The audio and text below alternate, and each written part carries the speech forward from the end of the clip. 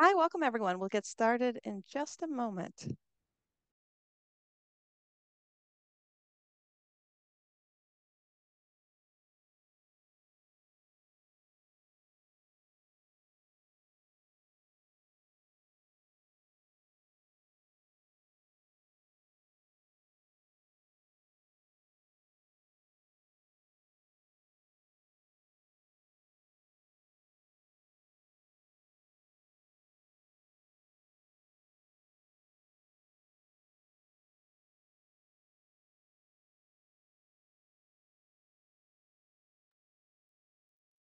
Hello, welcome everyone. My name is Sarah Carr, and I'm Chief Knowledge Broker for Octo, Open Communications for the Ocean. And we're so pleased today to have Lucía Prieto here to talk about innovative tools for measuring and managing ecotourism impacts in marine protected areas. Before we get started and I turn things over to Lucia, I wanted to let all of you know a couple things. Lucia will be presenting first, and then we'll have dedicated time for question and answer afterwards. But feel free to send in your questions for Lucia at any point during the webinar. There's two ways that you can interact on the webinar. We have a question panel, and we encourage you to send questions for Lucia into the question panel. That's a little bit easier to moderate and see those. However, we also have a chat, and with the chat, you can actually interact with all the attendees on the webinar, as well as just Lucia and myself. And if you want to send messages out or questions for the all the participants as a whole, or any resources that you know of that are relevant, or comments that are relevant, experiences that are relevant, feel free to post those in the chat and send to all the participants. We're happy to have them there. Just please keep that on topic. And so, but feel free to send in questions at any point during the webinar. And Lucia, I think that's all I had, so I'll turn it over to you now. Thank you so much, Sarah. I hope you can hear me well and you can see my screen. I hope that everything's working fine. So thank you so much for the introduction and for the invitation to be here today. It's a pleasure to be talking to you today and sharing a very interesting topic that I'm very passionate about because we have been working on it for the past 10 years already. So very happy to be sharing my experience with you today. Um, so as Sarah was explaining, today I will be sharing with you some tools that we have developed for measuring and managing ecotourism impacts in protected areas in general, but that can also be applied to marine protected areas. So for a bit of context, I work at the IUCN, the International Union for Conservation of Nature. Specifically, I come from the Mediterranean Center. We have our offices here in Malaga, in the south of Spain. And for if some of you don't know the IUCN, just to give you a couple of notes about it, it is a pretty unique organization. It is the only institution, I guess, that brings together governments with civil society to work towards sustainable development and the conservation of nature. And it is pretty unique because it is composed, I guess, of three different pillars. So we have our membership-based we're a membership-based organization, so we have over 1,400 member organizations, and those include very different stakeholders such as states, government agencies at both national and subnational level. We have NGOs, large ones and small ones. We have indigenous peoples organizations, scientific organizations, academia, etc. So it is a pretty large mass of stakeholders.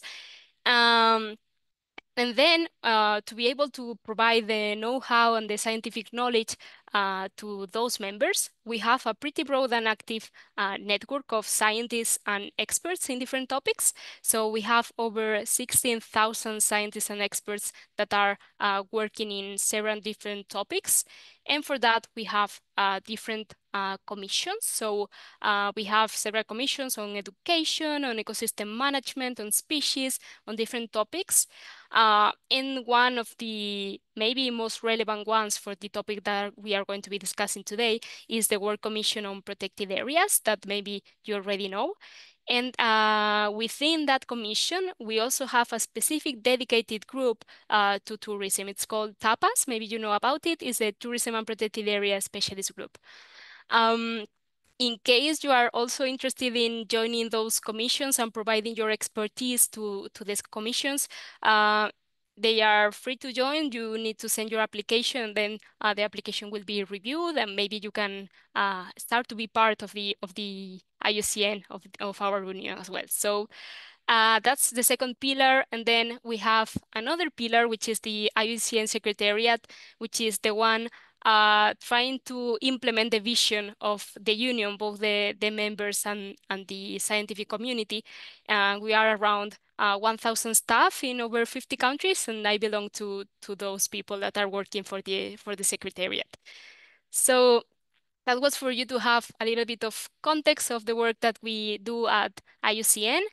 And then for you to know a little bit what our priorities are for 2030, well, we have this IUCN Nature 2030 program that is guiding our priorities and shaping the things that we do. So we have 5 key priorities that are land, water, oceans, and climate. And you will see here that at the very center of everything is people. So everything that we try to do is involving the local communities, is involving the people that are living in the nature that we are trying to preserve.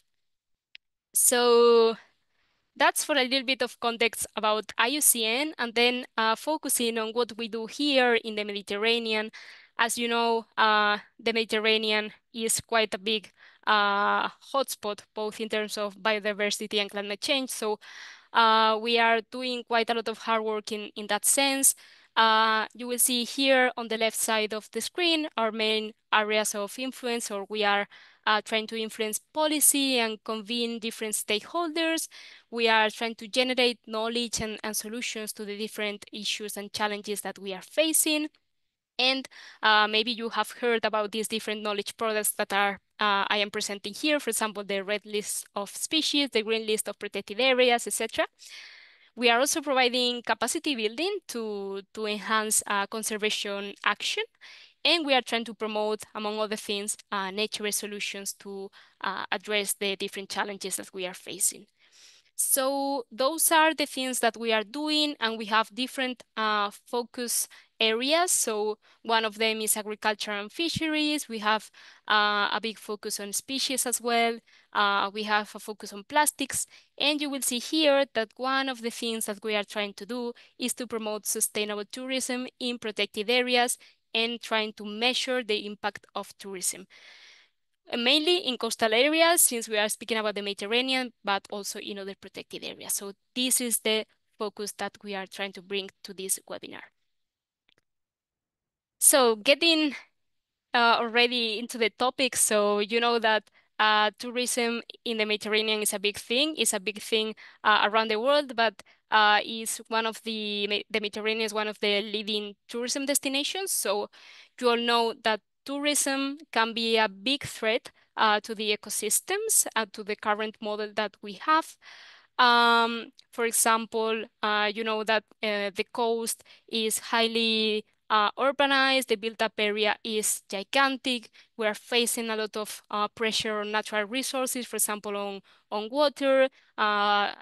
Waste management is very difficult to handle in peak season, etc. Residents are also getting tired of the current dynamic that the tourism industry is going towards. You will have seen people are trying to avoid the current type of direction the tourism industry is going. And you know that tourism is posing a lot of threats, but you know also that tourism, when it is sustainable, when we are speaking about ecotourism, can offer a lot of opportunities, mainly in terms of revenue. So with all of this in mind, we as at the IUCN, we were trying to offer a kind of solution to this challenge that we are facing in the tourism industry, and trying to find a way to measure the environmental but also the social impact that tourism is posing on ecosystems and mainly in protected areas. so that we could see how to better manage those impacts and try to preserve the natural ecosystems. So this is where the MIT network was established. So the MIT network, MIT stands for Mediterranean Experience of Ecotourism, and it is a network that was funded by IUCN, Shul Biosphere Reserve, which is a protected area that is located in Lebanon, and also MedPan, the Mediterranean um, Marine Protected Areas Network. So those were the original organizations that founded the MIT network, but then we had additional people joining us, and now we are working, for example, with the Travel Foundation that you may know, and also with the Global Footprint Network, which is the organization that helped to build the methodology that is behind our ecological footprint calculator that I will be speaking about later on. And we kind of established this network, trying to gather different Mediterranean protected areas, but also conservation organizations, tourism organizations that had a lot of knowledge about the issues that were currently that the Mediterranean was currently facing, and try for them to work together and try to build a tourism offer that was preserving the natural and cultural heritage of the area, which is very, very rich.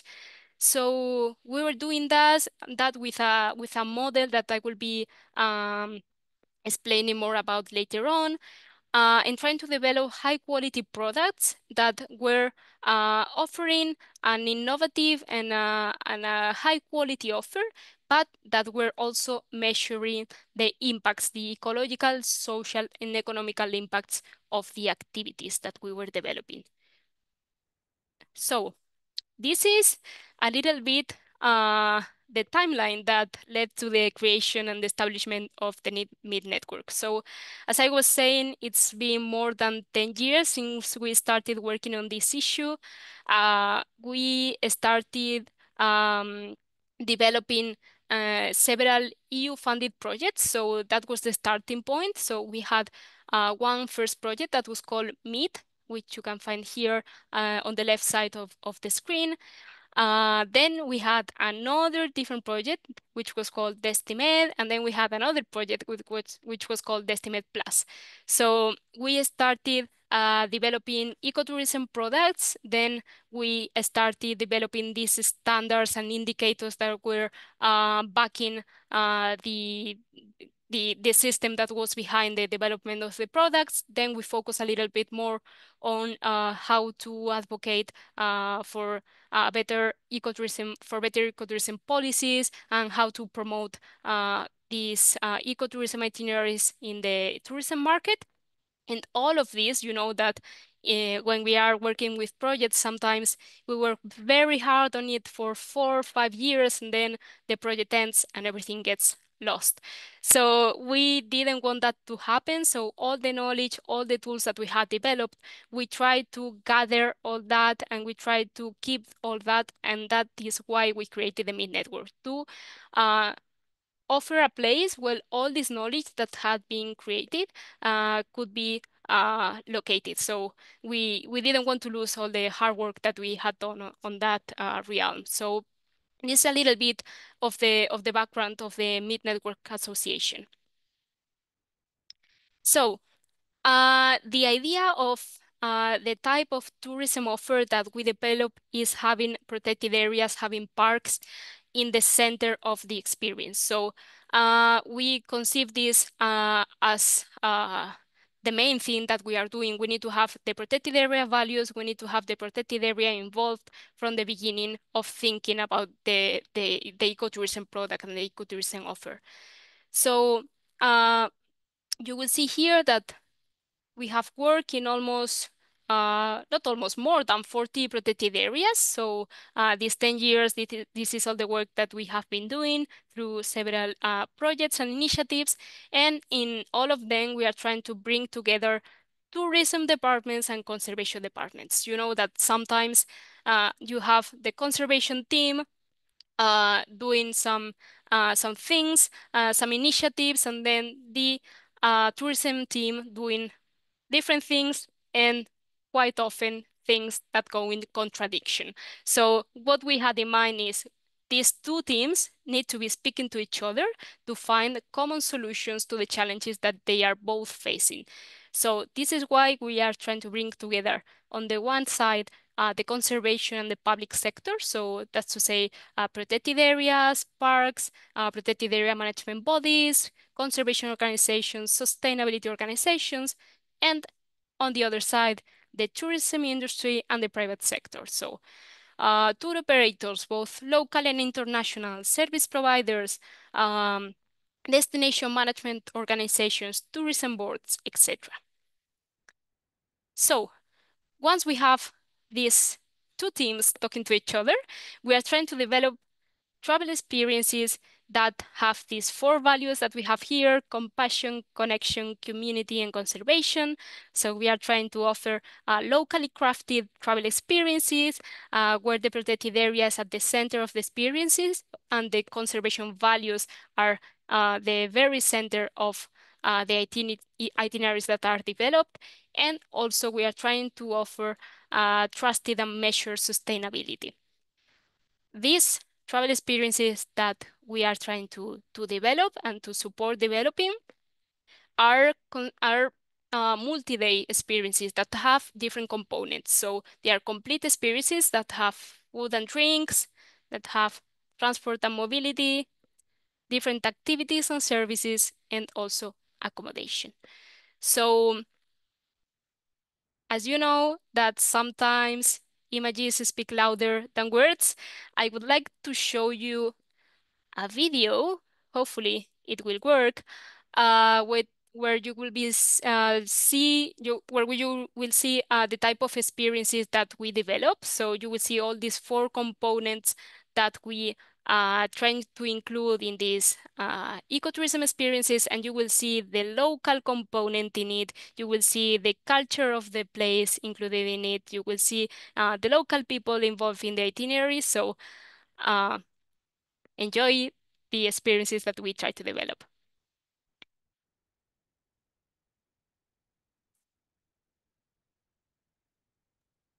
Lucia, is there sound? We can't hear the sound with it right now, but we can see it. Sorry? Lucia, is there sound with it as well, or just the There is sound. It's if you cannot hear it, it's just music, so it's not that important. 'Cause maybe I don't know what's happening with with the sound, but you will get the idea of it even without the sound. Okay.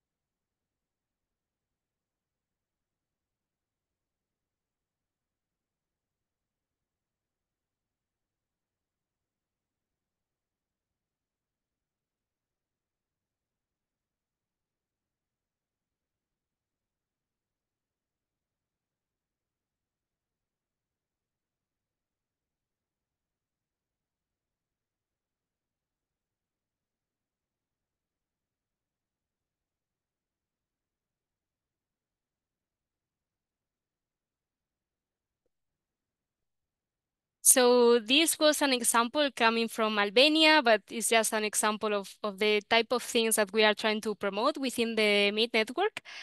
Um, and just for you to have a general idea of the type of experiences that are part of what we do.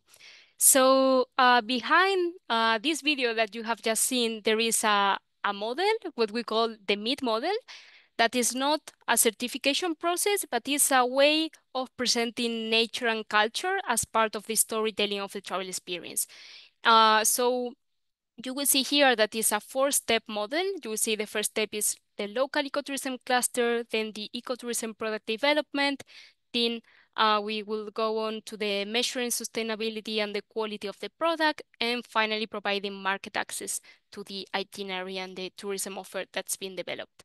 So as I was saying, this is not a certification process. It's something that can be done in parallel before or after going through a certification process, something that can help to improve the ecotourism offer that is being developed. So in this first step that you will see here, which is the establishment of a local ecotourism cluster, you may be thinking, what is a local ecotourism cluster? It's just a kind of a working group. Is a group of different stakeholders, both private and public, that are working together, that are discussing from the beginning to be able to create a tourism offer that is following the values of every stakeholder. So you will see that as the basis, we need to have the protected area and the local tour operator. We need to have the protected area because, as I was saying, is the center of the experience that we are promoting. And we need to have a tour operator because it's the one that will be able to be selling the product at the end of the process. But we can also have other stakeholders coming from the tourism sector, for example, accommodation providers, restaurant owners, tour guides, transportation providers, etc. We can also have other stakeholders coming from the conservation sector besides the protected area, for example, a conservation organization. And we can also have the local community sector, so civil society organizations, but also the local government, etc. So as you will see, as the minimum, we need to have the protected area and the tour operator, but we can also have additional stakeholders that can bring new input and new ideas to the table. So this would be the first step. And once that we have this local ecotourism cluster established, this working group, we will move on to the ecotourism product development. So as I was saying, we think of these ecotourism itineraries as complete experiences that include activities and services, accommodation, food and drink, transport, and tour operations. And this process for us is not just conceiving the itinerary, creating the itinerary, and that is the end. No. So we believe that we need to do some iterations. So maybe the first result that we have is a nice product, but we can improve it and get a better product. So we think that we need to do several iterations, and we do that by hearing the feedback that we get from real customers if we have them, or the feedback that we have from product testers, that we have from auditors that may test the product and see if it's working or not, what can we change to make it better, etc. And then we can have an action plan where we have some actions that are going to be leading to an improved version of the product. So once we have a product that is not going to be the end version of the product, is just going to be a version that is going to be improved, we move on to the third step of the model, which is measuring the sustainability and the quality of the ecotourism itinerary. So here, this is what I will be mainly focusing on in the next slides, but we will be measuring different aspects such as the ecological footprint, the social component, but also the governance and the quality of the product, etc. So I will be focusing a little bit more on that in the next slides. And finally, once we have a final product that we are happy to share and that we think that tourists are going to be loving, we are going to be putting that product in the market and giving access to actual tourists to test the product and to experience this itinerary that we have created. So what's behind what we do in the MID model? So we have what we call the MID standard, which is a complete set of criteria and indicators that help to manage the quality and the sustainability of the ecotourism products that we are going to be developing. So we have two main pillars. We have the enabling conditions on the one hand and the product on the other hand. So for the enabling conditions, those are like the framework pillars that we need to support ecotourism development, to ensure that the ecotourism development process has a good basis for being developed. And then we have the product pillar that is going to be ensuring that the product that we are developing has high quality, that is attractive from a tourism point of view, and that it is actually sustainable in terms of environmentally sustainable and socially sustainable. So those are the main pillars that we have behind the standard. And then, because we told ourselves it's really nice to have this standard, it's really nice to have this set of indicators, but we need to present this in an approachable way. We need to create an user-friendly platform that allows people to self-assess the sustainability and the quality of the multi-day tourism products that they are creating and see if they are aligned with the MIT standard and with the proposal that we are making. So we developed this Ecotourism Indicator Monitoring Platform that you can see on the screen.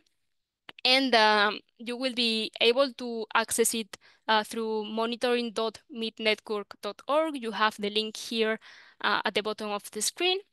And it's a platform that is free to use. Everyone can register and test it and see what tools they are interested in. You do not have to use all the 4 tools that are in the Ecotourism Indicator Monitoring Platform. You can pick and choose the ones that are more suited to what you are trying to measure. So as I was saying, we have 4 different tools that are focusing on the different aspects that are included in the MIT standard. So one of the key ones is the ecological footprint calculator. Is something key that we have developed in collaboration with the Global Footprint Network. So we used their methodology and we adapted it to the tourism industry. So it has been, as I was saying, customized to measure the ecological footprint of a tour package, including the different 4 aspects that we were mentioning before. So accommodation, activities, transportation, and food and drinks. So the output of this tool allows you to see the footprint of the package that you have developed, also the footprint per person participating in the package, and also per activity included in the package. So you will see here a little bit of what's behind the calculator. So in practice, this ecological footprint calculator is measuring how many natural resources we use to produce the goods and the services that we consume, and how many we need to absorb our wastes and our emissions. So this allows us to quantify tourism pressures, to assess the products, as I was saying, accommodation, transport, activities, services, food and drink offer, and also use the data that is collected to see where we can improve, and also to get some recommendations of actions that we can implement to improve the ecological footprint. So you will see here a little bit of the interface. This is what you will be able to see when you access the monitoring platform. You can either register or use it without registering. And if you register, you will be able to save your progress. If you don't finish it on the day that you start working on it, you can save the progress and continue when you have additional time. You can download the results in PDF, or you can see them there on the dashboard on your personal area, and you can see the different solutions and recommendations that we are proposing to improve the ecological footprint of your package. So if those recommendations are not enough, we as the MIT network and also the Global Footprint Network are also available to try to solve any doubts that you may have. So we are also available for that.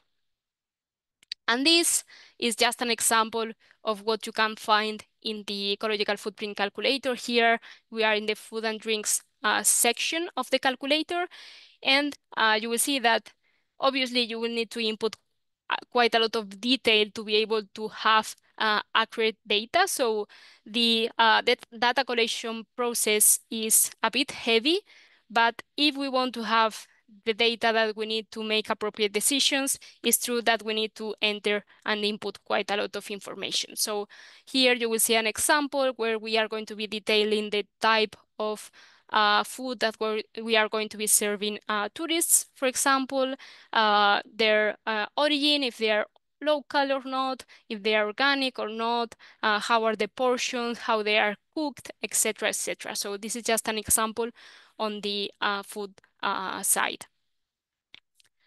And then once you have completed all the information and all the data, you will be able to see the results, the ecological footprint of your package. So here you have an example and you will be able to see different types of results. So for example, you will be able to see the ecological footprint of the whole ecotourism package. So the overall impact that this package has. You will be able to see also the ecological footprint per tourist per day. You will be able to see the ecological footprint by land type. So you have here the different land types that you will be able to see: cropland, grazing, forest, fishing, built-up area, and carbon. And you will be able to see also the ecological footprint by activity. So the 4 types of activities that we were discussing: accommodation, food and drinks, mobility, and activities and services. And one interesting thing, at least it was for me when I started to see this methodology, was that food and drinks was always, almost always, the greatest driver of the ecological footprint. So at least myself, I thought, well, transport must be the biggest driver. No, the one that was the largest driver was food and drinks. And here we have to think that we are measuring the actual ecotourism package once you are in the destination. So that's a little bit the answer to the question. You are not measuring the footprint of the transport to get to the destination. You are measuring the footprint of the package once you get to the destination. So that's the answer to why food and drinks is the largest driver as well. So once you get your results, you will also be able to see a benchmarking in comparison with other results, other packages that we have in the MID network. And as I was saying, if that's not enough, if the recommendations that you are getting are not enough, you can always get in touch with us at MID or the Global Footprint Network to get additional guidance. So as I was saying, the idea is not to have a first product and then there. The idea is to continue improving the product that we develop and get better results. So here you will see an example of round 1, the first one that we measure the ecological footprint of a product, and round 2. And you will see the ecological footprint is way less important than the first time. So you will see that mainly the food and drinks category was reduced. So you will get different kinds of recommendations depending on the data that you are inputting. But for example, uh, sorry, the quantity of food that you are offering to tourists might be a big factor. At least here in the Mediterranean, we tend to offer too much food. So reducing the quantity is one of the recommendations that you might get. Or offering less red meat, for example, or trying to use products that come from shorter distances. So those are some of the recommendations that you may get. Sorry, I'm going to drink a little bit because my throat is getting dry. So this is what the ecological footprint offers to you. As I was saying, you can go then to the monitoring platform and try to explore it a little bit more. Then we also have another component, another tool, which is the social impact assessment. This assessment is based on a simplified version of the product social impact assessment methodology that was developed at the Social Value Initiative. So we are trying not to reinvent the wheel and try to use already existing standards and assessments that are out there. So this is the basis of this assessment. And for the social impact assessment, we are focusing on 4 key areas, four key stakeholder areas. So workers, local community, value chain, and also the customer or the tourist. So in these 4 different areas, we are using these indicators that are measuring the, for example, the working conditions that the people involved in the tourism package are going through. For example, the seasonality, the working hours, the salary, their training opportunities, etc. Then for the local community, we are seeing also the health and safety, capacity building, the percentage of local employment that this tourism product is incorporating. For the value chain, we are seeing other indicators such as the well-being, community access, the integration of sustainability in the supply chain, etc., etc. And then for tourists, we are also seeing if we have a feedback mechanism to be able to actually listen to what the customer needs to tell us, if we have a risk management plan, etc., etc. So we have this list of indicators, and it is in a form of self-assessment. So you will have, I think there are 25 different questions, and you need to go through them, read the question, and try to choose the option that is a best fit to answer the question to your own situation. So here you have the example of legal or illegal labor, and you will need to answer this question to the best of your knowledge. And at the end, the same way that with the ecological footprint calculator, you will get a set of recommendations that will be adapted to the results that you get. So, for example, if you are getting some recommendations related to the partnerships involving the local community, you might be getting these recommendations here. You need to establish a regular dialogue between the company and the local community. If you are getting a recommendation regarding the residents' perception of the tourism impact, you may get recommended to establish a system to monitor the residents' perception of tourism, etc., etc. So you will get recommendations based on the replies to those questions that I was showing you. Then we will move on to the third tool that we are offering, which are the enabling conditions. So the enabling conditions, as I was explaining, are related to the governance and the conservation. So are the basis to ensure that the tourism offer that we are developing is going to have the best basis possible for it to succeed. And in terms of conservation, we are using a simplified version of the Green List standard that you may have heard about. It's a standard that has been developed by IUCN to ensure that protected areas are effectively managed. So this is a simplification of that standard.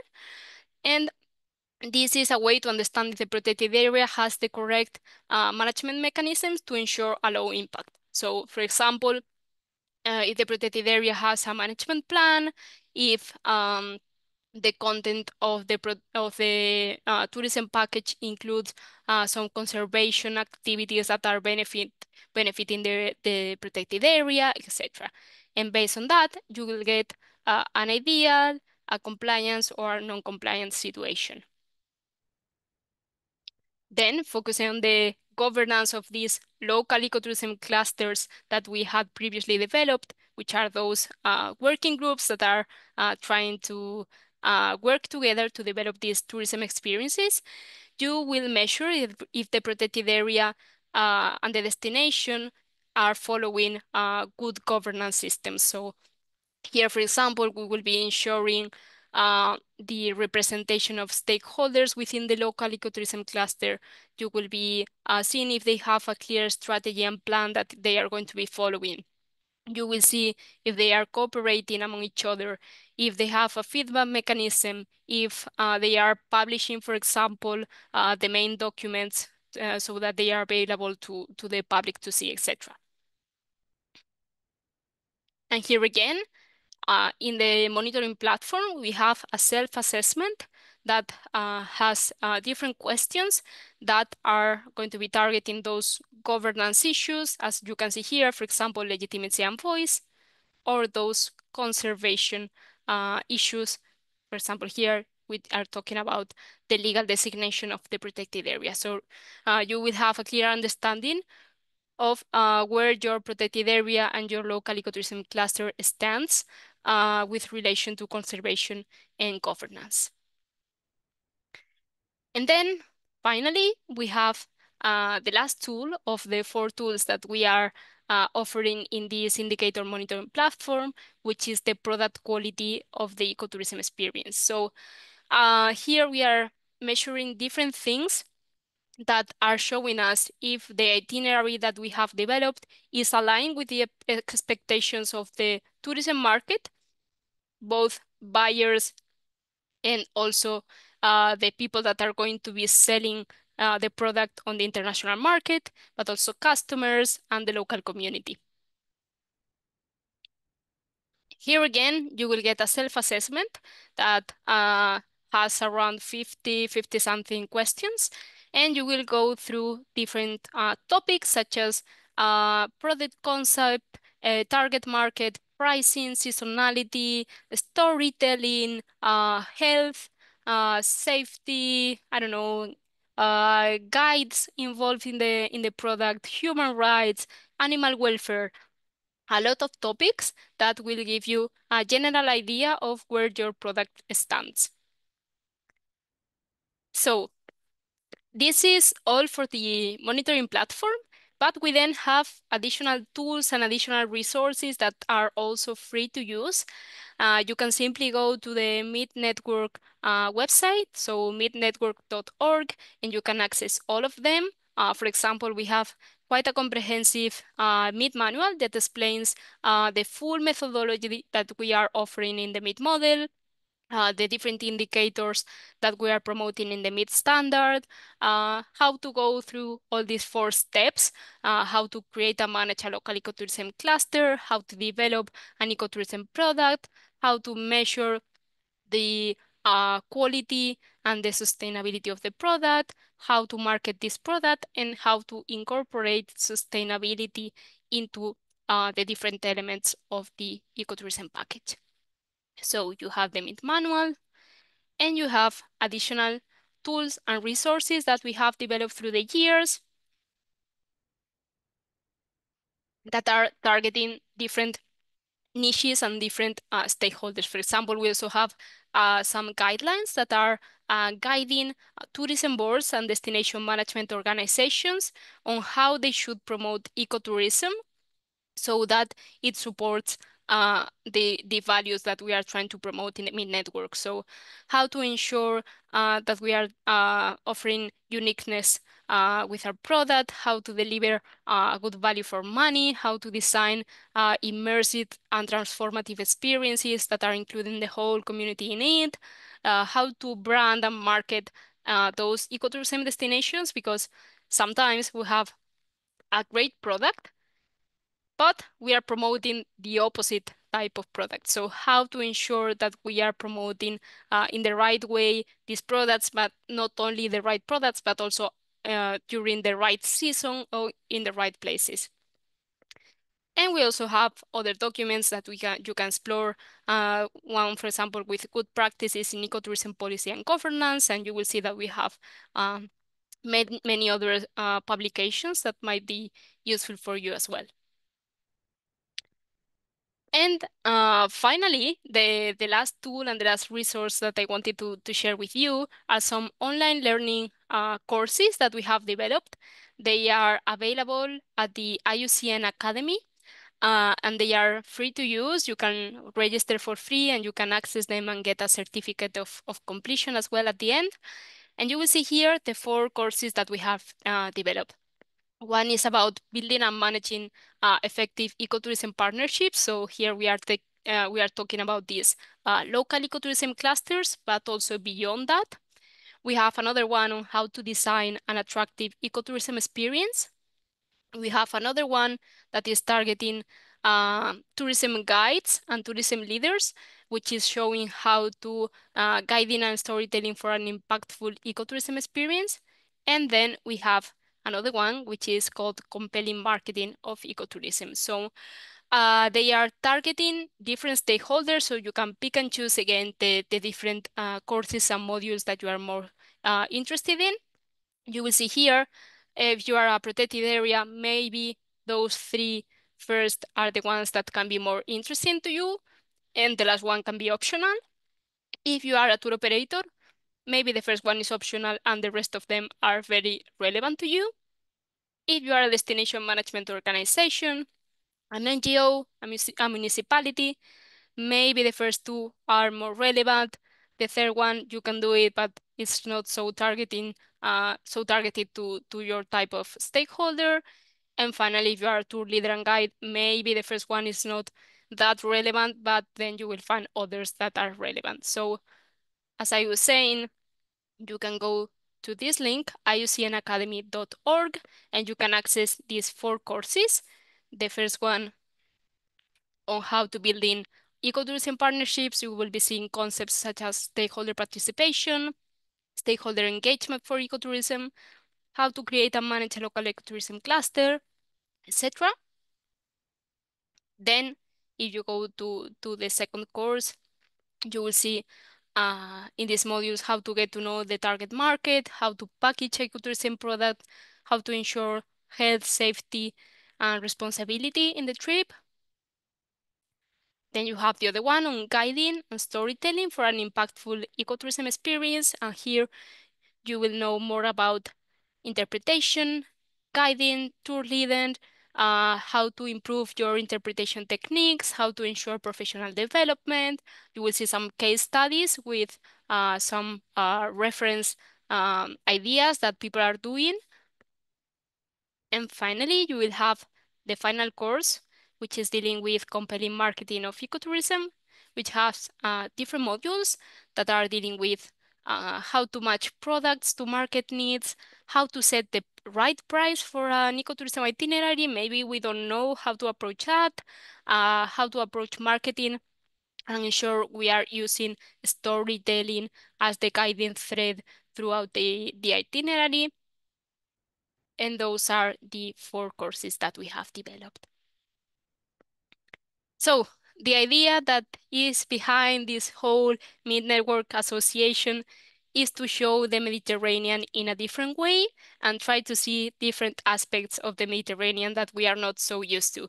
So you will see that everything that I have presented today is very focused on the Mediterranean, but you can easily use those same tools, those same principles and ideas in other areas that are not the Mediterranean or even that are not protected areas. You can try to, as I was saying, pick and choose the parts that think are more relevant to you and try to use them maybe along with other tools or maybe as a standalone tools if you think they are useful for you. So this is everything that I had prepared for today. I hope you have understood a little bit what we have developed. I know that I have presented quite a lot of different tools and different ideas and standards and indicators. So I know you will need more time to explore them in detail if you want to know more about them, but just to leave you here the contact for the website, you can go to midnetwork.org and you can explore the different tools and the different things that we do at the Mid Network. And then here you have my email, lucia.prieto@iucn.org. And if not, you can directly contact the Secretariat of the Mid Network in the email address that you have here. You also have here the social media accounts of the Mid Network and some key resources such as the Mid manual that I was sharing with you, the training modules, the monitoring platform, etc. So that was everything from my side. And thank you so much for listening to so many things that I had to say. I'm happy to answer your questions to the best of my ability now. Lucia, thank you so much. This was wonderful. These are great resources, and it's wonderful to learn that they can be used even outside the Mediterranean and protected areas. So we really appreciate this very informative overview of them. And I imagine lots of people are looking forward to diving in. So we already have some questions, and I'll go ahead and start with some of those. And if you have additional questions for Lucia, go ahead and put them in the question and answer box and or the chat. And even if we can't get them to the day, I'll make sure Lucia sees them. Okay, well, we'll start out with a question that came in pretty early on. Can you please explain the rationale behind including compassion as a core value of your ecotourism network and/or definition? Thank you. So compassion is a tricky one because when we translate it into different languages, we have tried to translate it into Spanish and French, for example, and you kind of get the wrong idea of it. You kind of get the idea of charity more than anything else from compassion. So it is a tricky one that we are seeing if maybe we need to change it or not, if it's understandable or not. The approach is that compassion towards the residents and the local communities that are experiencing the arrival of tourists and trying to support them and support their ecosystems through these ecotourism experiences that we are trying to be developing. So we are trying to get them to have an ownership of the tourism experience that we are trying to develop. So to have them into account from the very beginning. So as I was saying, ideally they could be in some way or the other part of this local ecotourism cluster. So we will have some kind of representation of the society, and hopefully we will be compassionate towards them, offering an ecotourism experience that takes them into account and that does not harm their ecosystems. Okay, thank you so much, Lucia. Another question that came in, what types of activities and services are included in the ecological footprint calculator? And how do they account for their impact on the environment, including potential degradation of natural resources? So there it will be you inputting the type of activity, but for example, you can think about kayaking activity, that could be an example, scuba diving, trekking, etc. So you will have different parameters that can be adapted to the different activities that you are offering. So you will be explaining, for example, do you need a transportation to get to the place where you will be developing the activity? How many people will be involved in providing the activity? For example, you will have an instructor, or you will have two instructors going with you with a kayak. That will be also a question. So you have different parameters that can be adapted to the different types of activities, and then depending on the responses that you give to that question, you will get a calculation of the impact that uh, you are putting into the environment and the different ecosystems that we are measuring. Okay, thank you, Lucia. Another question that came in, does your ecological footprint measure if the fish served at lunch or dinner comes from a sustainable fishery in the destination? How about industrial versus small scale fisheries? That's something I need to check. I know that we do track the origin of the product, both in terms of distance, if they are local products or not, and also on the type of company that is providing those produces to you. So if it's a small company or not, if it's considered organic or not. So in the referred to fisheries is a little bit more tricky. But yeah, those things are kind of taken into account. I would need to check if in the case of fisheries, there are any extra questions that help to know that. But in any case, yes, there are some parameters that can help to know that, but not completely.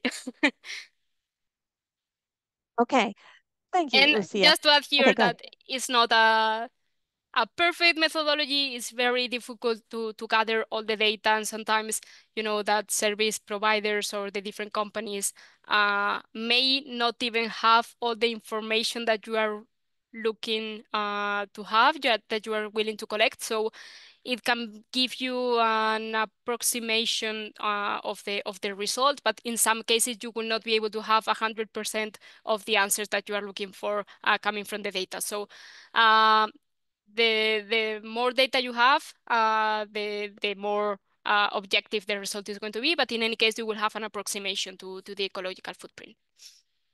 Okay. All right. Thank you, Lucia. Another question, can these tools be utilized to establish baseline indicators for determining carrying capacity of an area? And if so, how would they support this assessment? how would the tools support this assessment? Mhm. So no, you will not be able to find the carrying capacity of an area using those tools. So they can support to have an idea of the type of product that you need to develop, of maybe when you are doing this final assessment of the product and you are having, I don't know, 7 people doing this, going through this itinerary, you will get an idea of these 7 people. But using these tools alone will not give you the carrying capacity of a destination. That will be a separate thing. But in the basis of the MID model and the MID methodology, these experiences that we are trying to measure are small groups activities. So we already have that in mind. So in principle, if you go through the MID methodology and the MID manual that I was sharing, some of the principles that we are promoting from the beginning is trying to develop products that are targeting small groups, that are not targeting mass itineraries, to say it that way, and also that are targeting not the peak season, but the off-shoulder seasons. Okay. All right. Thank you, Lucia. There was a question. Have you or anyone else been tracking the socio-cultural changes in communities with rapid tourism growth? What are some of the cultural impacts, say, as wealthier Northern Europeans gentrify the Med? So not here, not in the MID network. We are, of course, aware of it coming from additional studies, but it has not been the core of our research. But of course, there has been an impact, and the Med is having quite a lot of issues now with the tourism industry, and we are seeing many good things happening in different niche opportunities. So we have, for example, activity tourism, ecotourism, community-based tourism that are doing quite good things, but they are still some niche activities. So we need to join forces and try for that to be the norm, and not for mass tourism to be the norm. But yeah, we do not have specific studies on that, but we are aware of the situation. Okay, thank you, Lucia. Um, Another question that came in, is there any interest in measuring behavior change impacts of ecotourism on consumers? Very interesting indeed. We have used some researches and some statistics that are showing the changes that are happening in the tourism industry.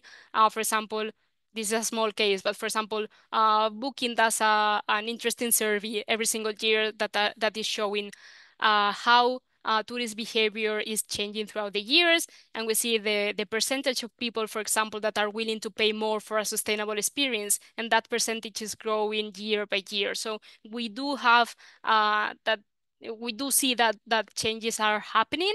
We see that people are more willing not only to try these experiences, but also to spend more time in the destination to ensure that their revenue is bigger instead of just spending half a day in one place and moving to the other. So we do see those changes, maybe not as fast as we would like to, but those changes are there, yeah. Okay, thank you, Lucia. And that's good to hear. Um, a final question.